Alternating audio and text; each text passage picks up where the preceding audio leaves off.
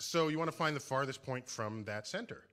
And it turns out sea level at the equator is farther away from the center of the Earth than sea level near the poles.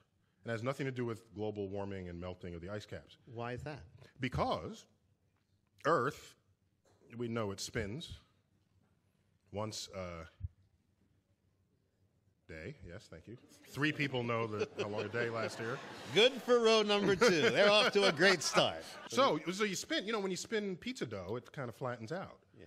Gets wider in the middle. And so Earth, throughout its life, even when it formed, it was spinning. And it got a little wider at the equator than it does at the poles. So it's not actually a sphere. It's oblate. And officially it's an oblate spheroid.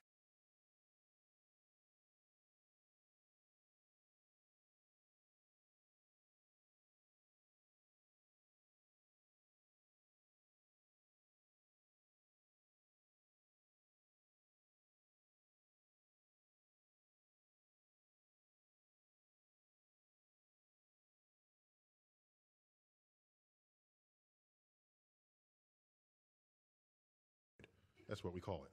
But not only that, it's slightly wider below the equator than above the equator.